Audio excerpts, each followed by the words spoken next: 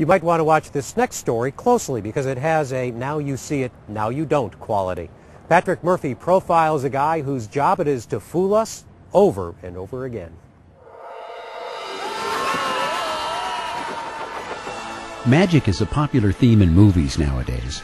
But as impressive as computer-generated special effects can be, many of us still enjoy our tricks live, up close, and personal.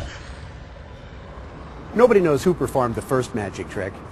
But even today, in our age of technological wonders, most of us are still amazed by the power of a magic wand, an abracadabra, and something a little out of the ordinary.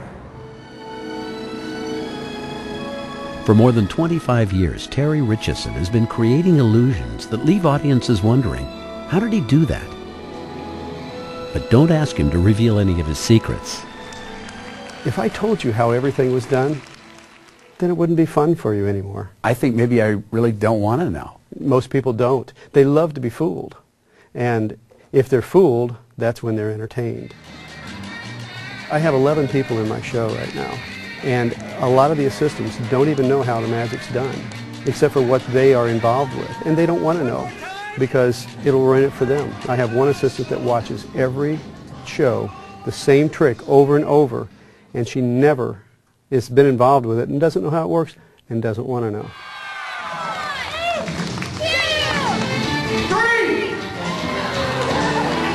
Anybody can do a trick, but not everybody can do magic, because magic is that trick with that good presentation to make it look mystical, to make it sound interesting.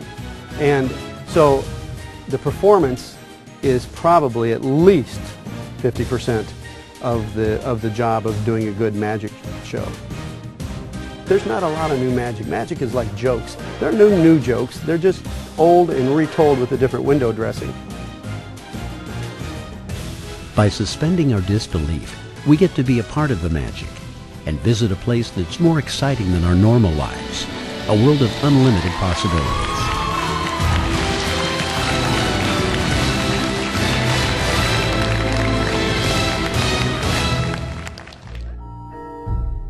Steve Bender designs, builds, and sells magical props, gadgets, machines, and tricks.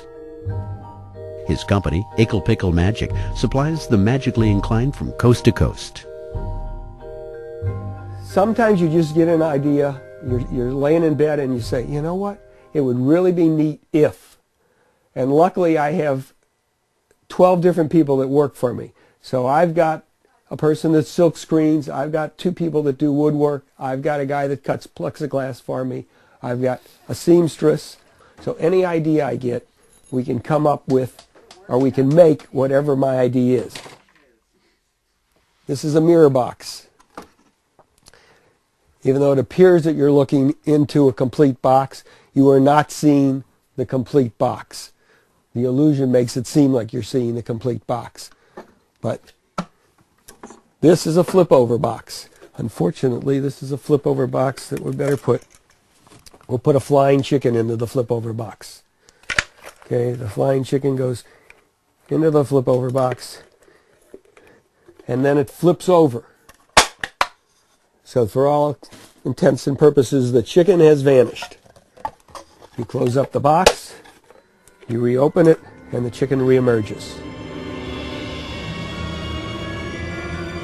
Pick a card, any card, and wait for the magic to happen. You see it, but you can't quite believe it. That's it. Your card right there. That is it. Terry Richison's ultimate trick would be to make the Gateway Arch disappear. He's ready, but the federal government is not thrilled by the prospect. Every time we get close to doing it, something happens with the terror level of the United States, and because that's a national monument, we have to get approval from the federal park rangers. And when the terror level goes up, wipes everything out, and we have to start from the beginning again. You could make the arch disappear during the daytime to people on both sides of the river. Day or night, it doesn't matter. We've got it worked out. We've got all the ideas and most of the props already built. Could you bring it back, or would we? Well, you know, funny enough, they in the paperwork we had to actually sign that yes, we would bring it back. It's magic, defying the laws of nature and satisfying that basic human need for a little razzle-dazzle and our never-ending desire to be amazed. A pink rose! Let's give Julie a big round of applause! Thank you very much, Julie. Thank you very much. I hope you've enjoyed the show. If you did, my name's Terry Richison. You guys have a great evening, everybody. Thanks and good night.